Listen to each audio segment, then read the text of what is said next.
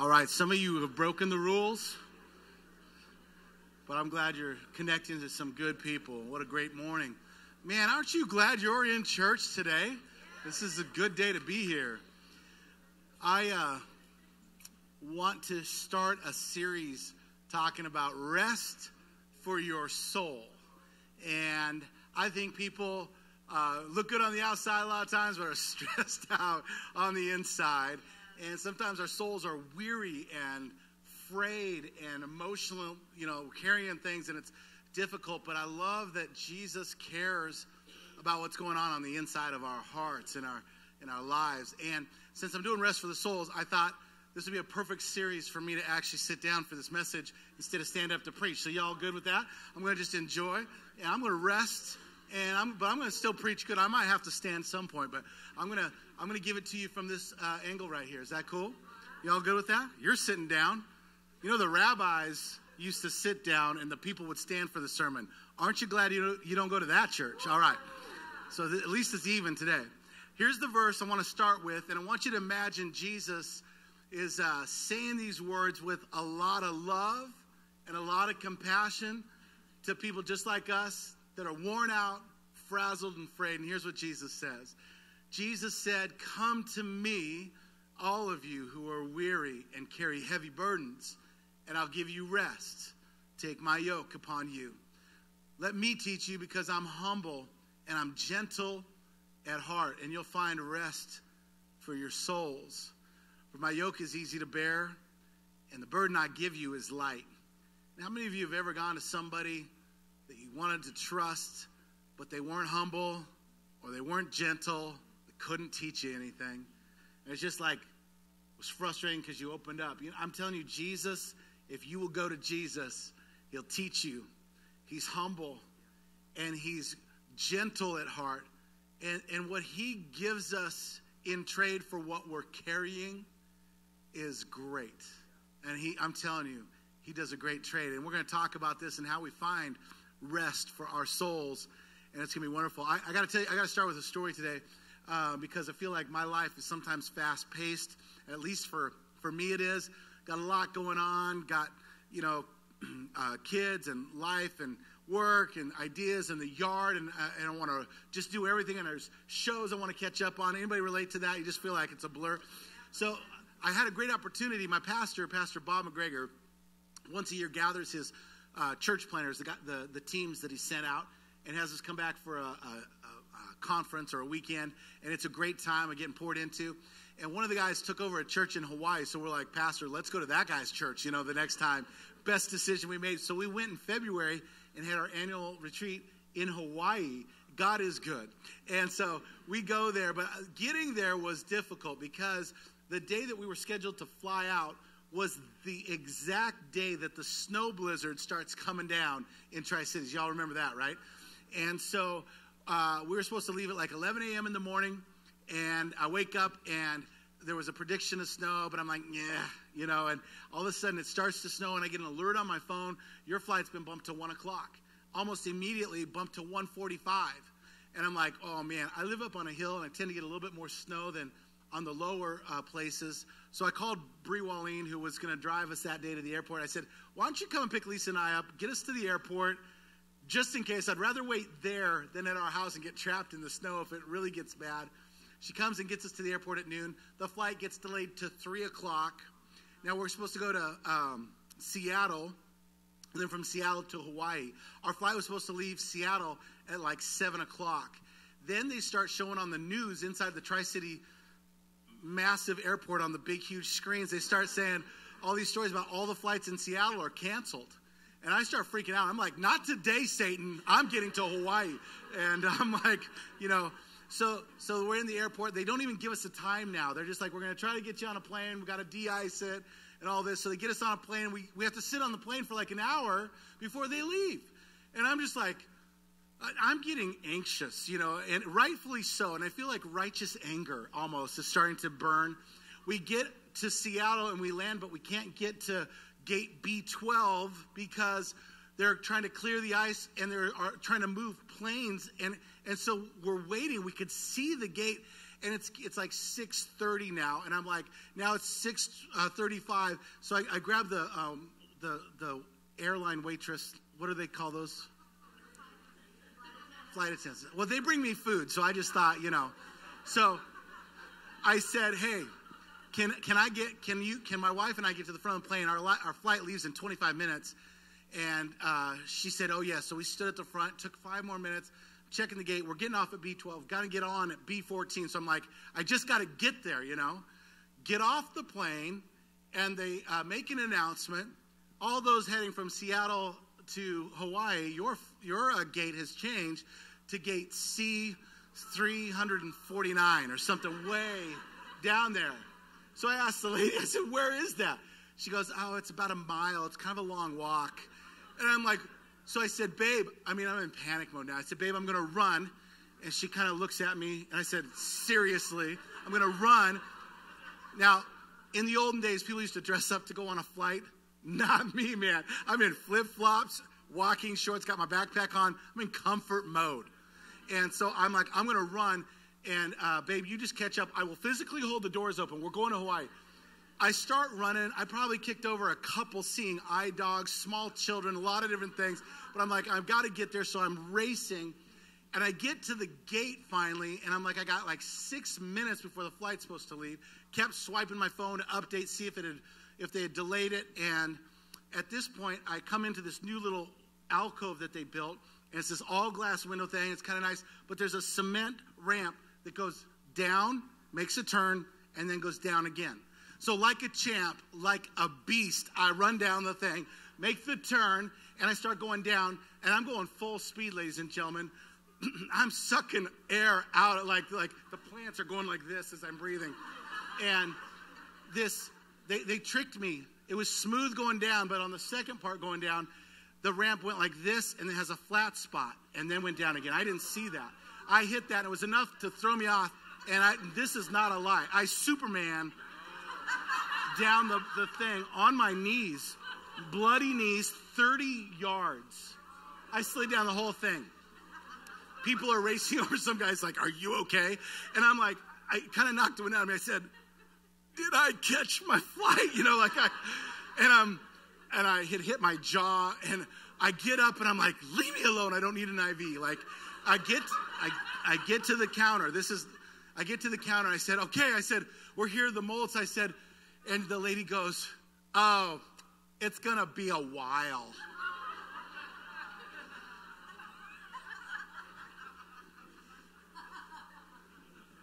So now I need a doctor and a therapist, and Lisa comes walking in, and I said we're gonna wait. They're not even posting the time, but so far it's still supposed to leave. They get on. They go, all right, everybody who's going from Seattle to Hawaii, you are gonna make your flight. It's leaving at 9:30 or whatever at gate B15. Down the road, I'm going to do a series on cussing, but that's not today's message. But I've walked through some things. All right. So I feel like that trip at the airport is not that uncommon in my life. Like it feels like that's the speed of my life sometimes, and just going. And I want to take a few of these messages and talk about how do we find rest for our souls. And it's going to be really good, but I want to talk today specifically about one thing. I want to talk about one of the things that's killing us on the inside is the speed of life. And I think we need to slow down in certain areas and allow the God of the universe that created this thing to reveal himself and pour into us. And not just be like, God, I texted you. Why are you not texting back? I think we need to slow down a little bit. So I want to address that. My pastor's wife, our pastors, Bob and Sue McGregor in Vancouver, this is how old I am. I had one of my first cell phones. I got charged when people texted me. Anybody remember that, those days? And I was like, stop texting me. Call me. And my pastor's wife, just learning how to text, she goes, I had a very bad experience. I said, what happened? She goes, well, I was texting. And I said, well, what did you do, Pastor Sue? She said, well, some friends of ours, I found out that one of their family members died. So I thought it would be nice and send them a note. And I just said, praying, LOL. And I said, Pastor Sue, I said, do you know what that means? She goes, yes, lots of love. And I said, no, it means laugh out loud. And she goes, I should text them back, And I'm like, wow. And our culture's gotten to where we don't have time to get together, so now we call everybody. We don't have time to call people, so now we text people. We don't have time to text full words, so we LOL it. And sometimes we don't have time to actually type 3 letters, and so we pick an emoji. And listen to some of you, some of those emojis are inappropriate, and you know that. And I'm just saying, like, our culture has, like, gotten fast in communication. Phone companies are pre-selling something that doesn't exist yet. They're advertising 5G network. It doesn't exist yet. And people are like, oh, I want to buy this new phone because it's going to be 5G. They're barely test marketing it in 2 single locations in Chicago with a 300-foot radius around those 2 locations. Like, it's not a real thing yet, but they're trying to sell us because our life isn't fast enough. And so they're banking on that. I'm kind of a little bit of a time freak, and I'm obsessive on certain things, and I want to get a lot done. I enjoy working hard. I enjoy working long. I enjoy being creative and getting it. Like, I like to do that. Anybody else kind of like feed the fire a little bit? And but because I'm obsessive compulsive a little bit, when we went to Disneyland on spring break with Abby for her spring break, we decided to get in line for Radiator Springs so we could see Tow Mater, right? This is a screenshot because they say it's going to be a long wait. And so I'm like, I'm going to time it. Like, this is weird. I shouldn't have done this, but that's actually how long it took me. 2 hours, 29 minutes, 10.72 seconds. And that's a good thing because they said it was going to be 2 hours and 30 minutes. And I'm like, I'm counting it down so that I can be angry if I don't make it. Like, it's just weird, but that's me. But this is how our culture is built around time and speed. But it's not just now. In 1726, the book Gulliver's Travels came out, where Gulliver is a human being. He lands on this island with the Lilliputians, I think, the little tiny people. And they tie him down, and they actually make this observation because they don't understand him. He keeps looking at this item. It happens to be his clock, his watch. And they say that must be his God. And I think if aliens were to land on the planet and walk in here and they would see us in church and the rest of our life, they would go, your smartphones, that must be their God. They would not understand it. We're so tied to the drip of data and snippets and responses and notifications that we can't do anything else. I read a book that I'm going to quote a couple things from today called In Praise of Slowness. And it was written in 2005. Not a Christian author, but the guy's got some great insight. And he talks about fighting against the culture of speed. And he says this is how our brains work right now. He says we're like a bee in a flower bed. The human brain naturally flits from one thought to the next. I don't know about you, but I've had a hard time at times slowing my thoughts down. In the high-pressure workplace where data and deadlines come thick and fast, we are all under pressure to think quickly. Reaction rather than reflection are the order of the day. To make the most of our time and to avoid boredom, we fill up every spare moment with mental stimulation. When was the last time you just sat in a chair, closed your eyes, and relaxed? We take our phones to the bathroom with us. You get in line at Walmart to check out. One person ahead of you and you open your phone. Like, it's just, we can't do nothing very well. Am I talking to anybody for real in here today? I know I'm talking to me. We take caffeine in the morning to get us woken up, and we take melatonin or drink a glass of wine or something to go to sleep at night so that we can maximize and stay up as late as we want, catch up on Netflix, burn the candle at both ends the next day. That's our life. And it's like, man, maybe there's something to the idea about slowing down to help bring some healing to our souls. I want to give you a phrase that I want you to take home with you today, or at least ponder, and it's going to be on the screen for you. It's this: we are weary from what we carry and how relentless we run. And Jesus offers us a trade of lightness and restfulness. Come to me, all of you who are carrying heavy loads. I love that about Jesus. Our souls, I think, are dying to slow down. Gandhi said there is more to life than increasing its speed. And I think he's onto something there. In the book Praise of Slowness, Carl talks about the inside of a human, and he says the spirit, by its very nature, is slow. No matter how hard you try, you cannot accelerate enlightenment. Every religion teaches the need to slow down in order to connect with the self, with others, and with the higher force. In Psalms 46, the Bible says, "Be still then, and know that I am God." You know what I believe why some people cannot connect to God and don't believe in him? It's because we want an instant response to our silly questions or our deep, full, painful questions. And God doesn't tend to text back. He tends to slowly reveal himself. He doesn't have a smartphone. He's the creator of the universe. And I think he deserves a little more time from us and an approach that would say, show yourself to me.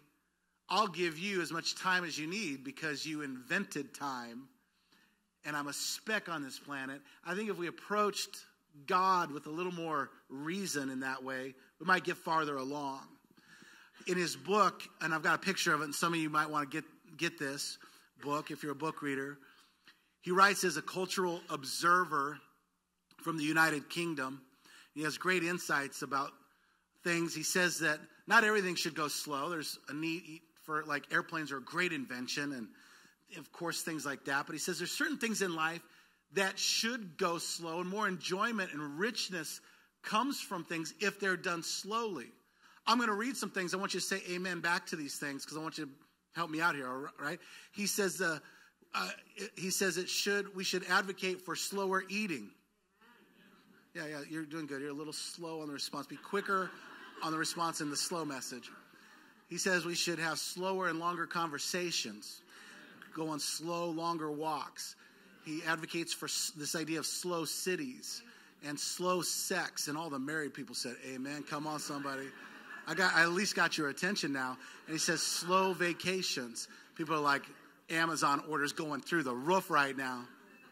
Can I tell you that there's some things that God intended to be slow, to be restful and rejuvenating. We made everything in this world fast. And I think that we need to slow down. I want to give you my favorite quote of this message, I think. Are you ready? Here it is. I don't want to hustle. I'm going to show you who said it. Your soul. There are moments when your soul needs a break. It needs to slow down. Lily Tomlin, some of you have no idea who she is. It doesn't matter. She said, for fast-acting relief from stress, try slowing down. It's amazing how it works. I want to give you a description of fast versus slow. I'm just kind of putting the pedal to the metal on this for a little bit. You okay with me?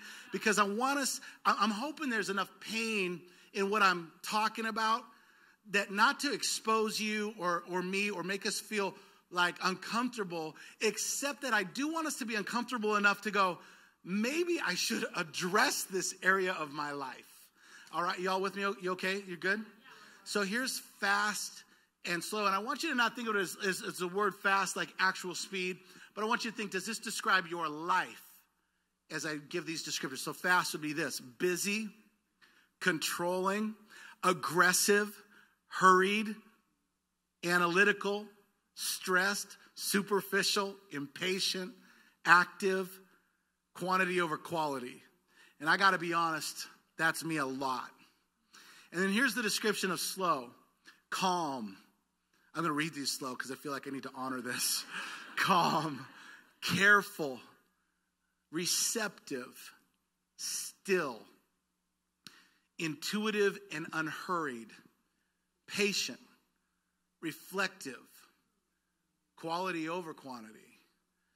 I just think that, like, we're even talking about, like, I thought I'm going to sit down on this sermon.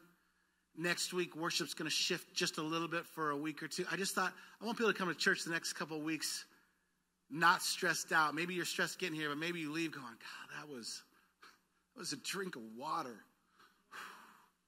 for my soul. And I want it to be a light of how every day should be for us when you connect with Jesus. Because I think our souls need some slowness. It's taken a toll on us. Judah Smith wrote a book. He's a pastor in Seattle and LA. And he wrote a book, and the title is intriguing. It's called, How's Your Soul? And I think that's a great question. At the beginning of the book, he says, we started, me and my friends, instead of trying to have this really shallow conversation like, what's up? And how you doing? To go on, how's your soul? Because it forces a reflection and a like, man, that's kind of invasive. Like, how am I doing on the inside? You can't just be like, high five, I'm good. Like, there's some honesty that's got to happen at that moment. How's my soul? How are you doing? How are you caring for your soul?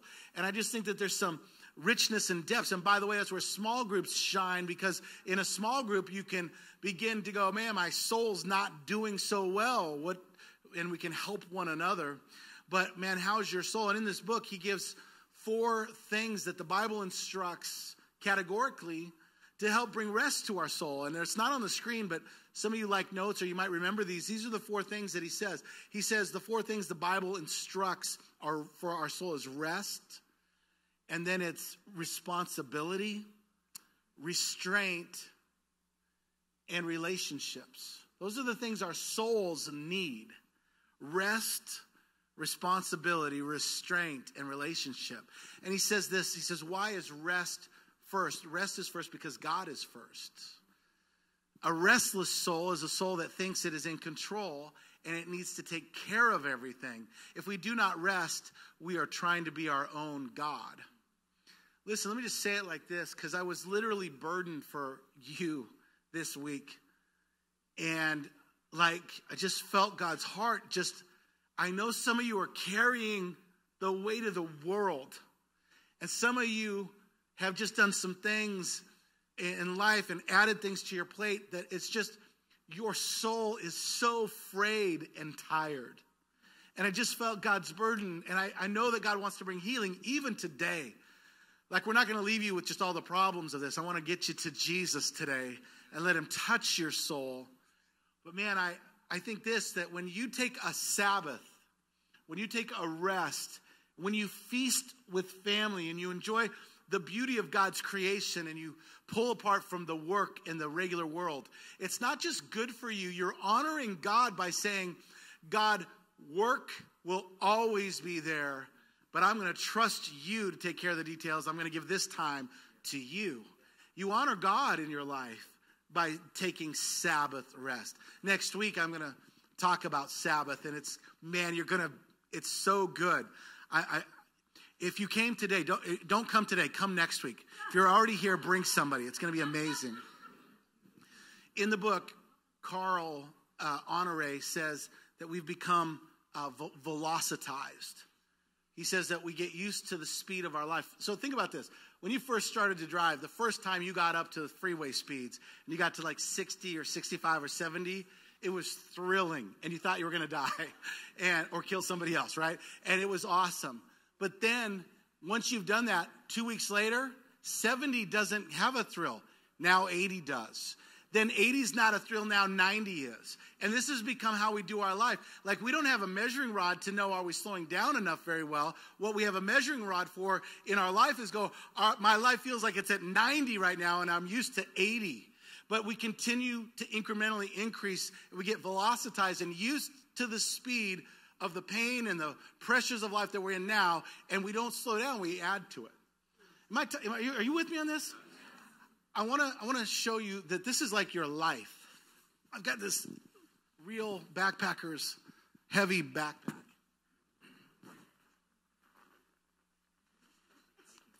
Sorry if I flashed. Just a little bit right down there. So, all right. What happens in our life is we start off maybe with a fanny pack, but we upgrade, right? And we get to this, and we're constantly adding things, and we just fill it up with experiences. Was that me? Did I do that? I am needing to slow down my heart rate right now. Thank you, Jeff. Can we just give Jeff a round of applause? And honestly, I'm not that good of a person. I'm just glad that's not my iPad. So I'm sorry to my friends. No, I'm just kidding. All right. But what does happen is our life, we continue to add things. And some are good things and some are bad. But it doesn't matter. The weight of life becomes what we carry. And then you add some tragedy into your life or a loss. And all of a sudden this thing. And if you could see yourself in the invisible spiritual way that God would see you, you would look like this from the weight of what you're carrying, and you can't walk normal, and your life is getting distracted. And so what you do is you rob from tomorrow into today to bring a little relief, and you try to, and it adds, and the weight increases. And Jesus says, come to me, all of you who carry heavy weights and are burdened by life. And I'll give you rest. And I'll give you something different to carry.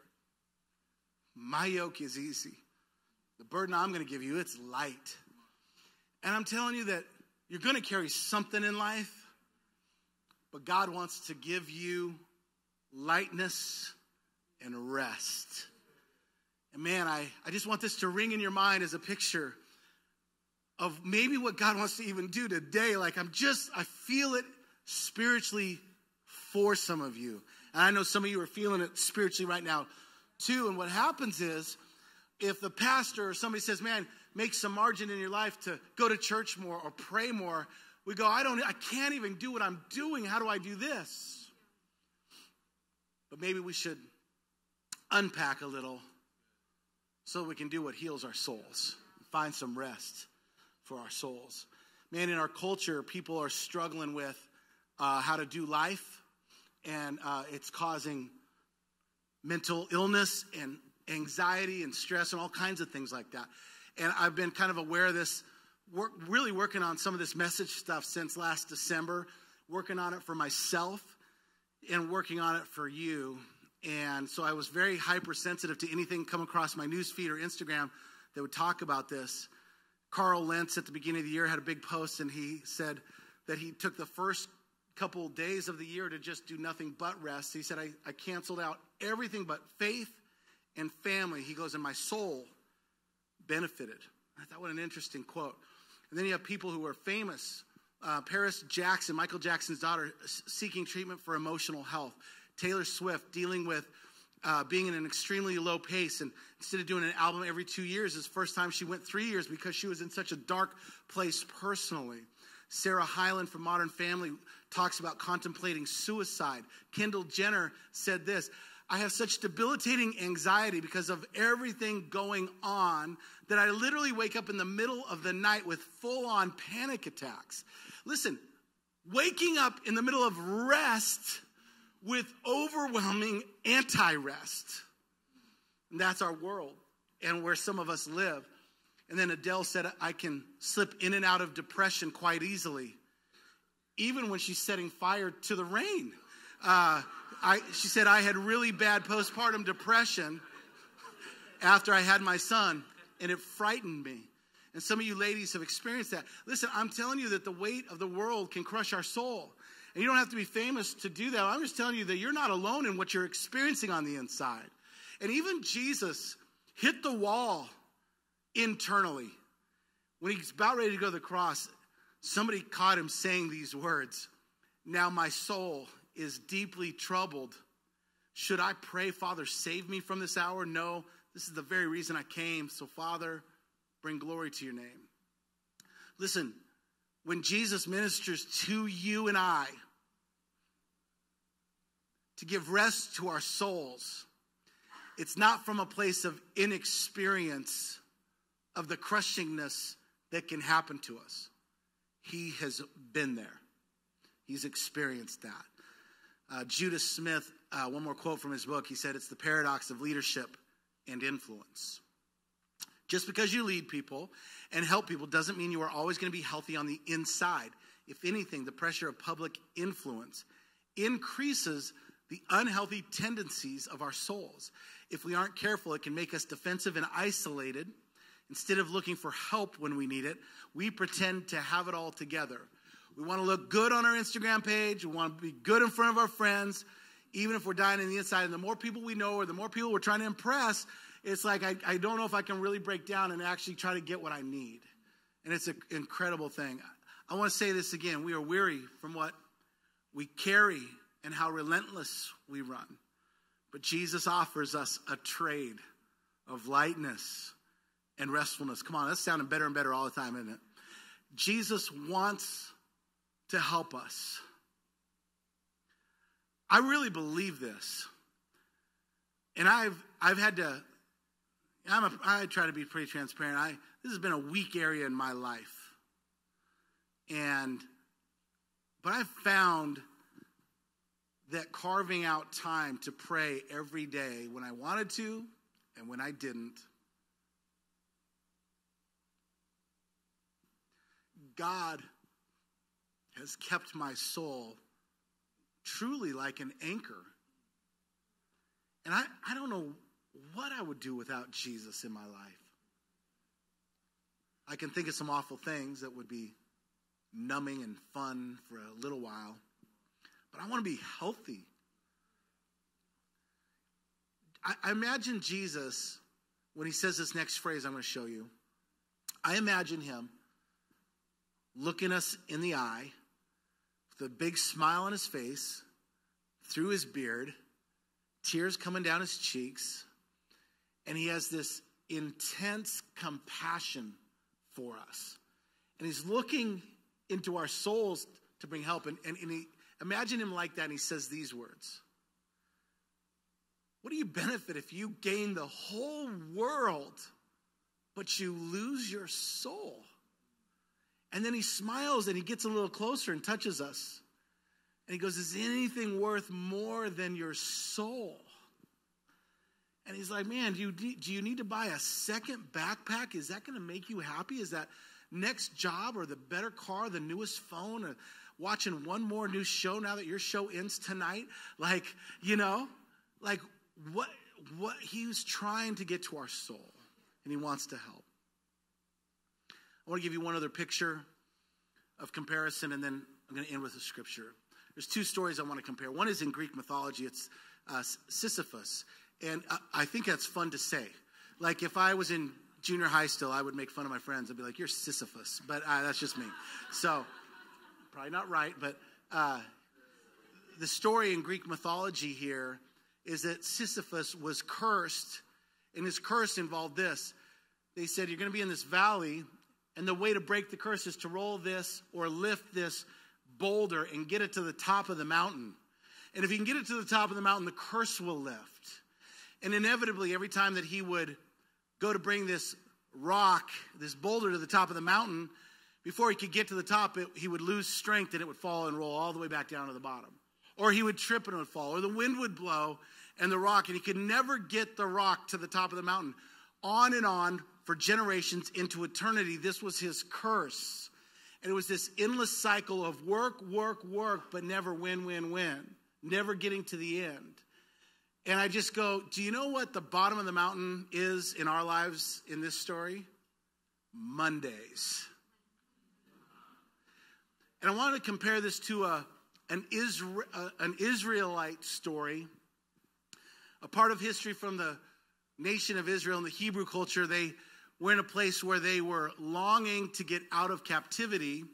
And the story goes that God moved on their behalf out of compassion for them and got them into the land that they called the promised land, but they called it the land of rest. The promise was that they would find a place of rest. And I want you to have this in mind in comparison to this story from Greek mythology, the story of rest.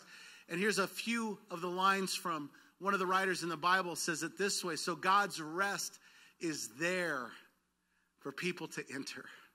But those who first heard this good news failed to enter because they disobeyed God. So God set another time for entering his rest. And that time is today. Listen, if you weren't paying attention today, listen to this. That time is today.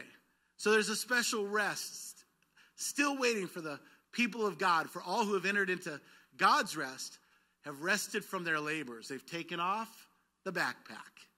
just as God did after creating the world. Listen, you've got to compare these two stories, because these two stories are two worldviews, two stories of life, two symbols of what it's like for you and I. We're either pushing a boulder up a mountain trying to break a curse, and we just can't get there, or we're going to submit and surrender to God and let him do the work for us, and we're going to find rest for our souls. And these two stories are so powerful. Listen, your soul was made by God. It was designed to connect spirit to spirit with him. Augustine, he said it the best. Augustine said, thou hast made us for thyself, O Lord. And our heart is restless, or our soul, I could put in there, is restless until it finds its rest in you. Listen, you're going to wake up tomorrow. Monday's coming, whether you like it or not. And you got to decide if you're just going to push that mountain up again, or that rock up again, or if you're going to get some rest for your souls. And you might go, well, I'm going to unpack some things out of my backpack. That would be good. But your soul's not going to get healed unless you really just come into the presence of Jesus. Go, Jesus, I'm here. Would you just sit with me? Would you speak to me? I'm telling you that he's humble and he's gentle at heart. He's not rough. He's not going to demand something from you. And he wants to teach you. He'll give you some instructions about your life. He's good like that. And he says, in doing that, I'll give you rest for your soul. I just think that's so beautiful. Some of you need to Marie Kondo your soul. Marie Kondo or Mary Kondo? Marie, yeah, it's Marie. Y'all watch this? Go watch it on Netflix. She talks about how to clean out your garage and clean your life up, and it's called tidying up, and it's the hottest thing on Netflix. I know because I binge watch stuff. And she says when you grab an item, you can tell if you should get rid of it or not by when you hold it, does it spark joy? If not, get rid of it. Can I tell you that most of us just keep stuff in here even if it doesn't spark joy anymore? But Jesus is the source of joy, and we need to get rid of some stuff out of our soul and find the one who is the source of joy. So I'm learning how to do this in my life. So I'm almost done today. Just so you know, I'm learning to slow down just a little bit. So last year, I worked 6 days a week. I worked every Saturday except for 4 Saturdays last year, 2018. And I realized that's not a healthy pattern. And I was getting pretty tired and it had a bad effect on me. But I just like getting stuff done and doing more. And I determined I wasn't going to do that this year. So far this year, I've only worked on 2 Saturdays, which is pretty good for me. And I'm just setting boundaries and making some tough decisions. But I feel like my soul is benefiting from that. And I want to keep my soul healthy because I want to stay around Jesus. I want to be around my family, and I want to be around New Vintage Church for as long as possible. Lisa and I are going to do something really healthy for us as a couple in mid-June, and all of July. We're going to take a sabbatical, 6 weeks off, and we're just going to not be around here, and we're going to go rest and see some family and friends. And this is not a reactionary thing to something that happened. This is a prevention of something in our lives, and it wasn't planned because I'm a little worn out right now or anything like that. We started talking about this with our elders 16 months ago, January of 2018, and said we need to look at just getting a break for us. And so we're going to do that. And I got a great team here. Church is going to happen. My prayer is 2 things. 1, don't call me. Number 2 is that church attendance goes up, church giving goes up, salvations go up, baptisms go up, serving, getting on a dream team goes up while I'm gone. That's what I want to come back to. I want to do that. I want to read you these last one scripture. It's the one we started with, and I'm going to be done. But hold on just a minute. Go back on the screen for a second. Just for a second. I want you to imagine something with me today. I'm going to have you close your eyes. I'm going to do a little exercise with me. And I want you to imagine that you're there when Jesus is saying these words. You're worn out. You're tired. You're trying to get home. You're trying to get everything done. And somehow in the crowd of people where Jesus is at, you're not in the back or in the middle of the crowd. You're right in the front. And so as Jesus is saying these things to maybe thousands of people, he is actually making eye contact with you and seeing you and looking into your soul as he's saying these words. And so keep your eyes closed, and I'm going to read this to you, and I want you to see Jesus' face as best you can in your mind. Come to me, all of you who are weary and you carry heavy burdens. I'll give you rest. Take my yoke upon you. And let me teach you, because I'm humble and I'm gentle at heart, and you'll find rest for your souls. My yoke is easy to bear, and the burden I give you, it's light. Don't you just love Jesus? Would you keep your eyes closed? I want to pray with you. Father, I'm praying that there would be a presence of the Holy Spirit here at this moment to heal people who are just feel so frazzled and so worn out, like their soul has been darkened and even numb. And I pray that your Spirit would just bring light to it.